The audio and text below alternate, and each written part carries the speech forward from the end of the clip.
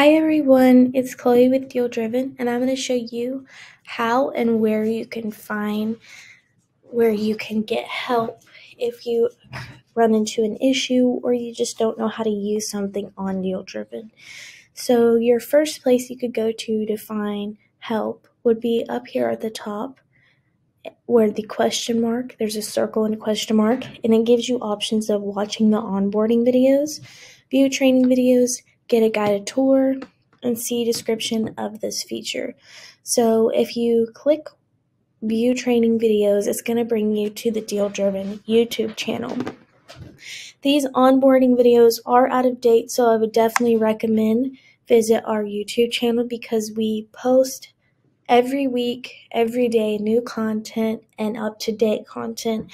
We also post our webinar trainings on there, so it'll be very beneficial to you if you did miss the training on Thursday.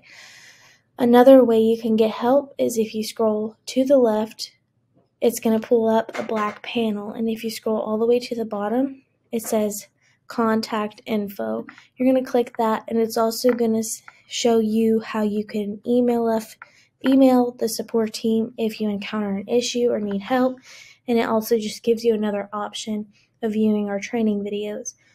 And you can view the pricings of DealDriven, like the standard, like monthly standard, and other features you can add for more money.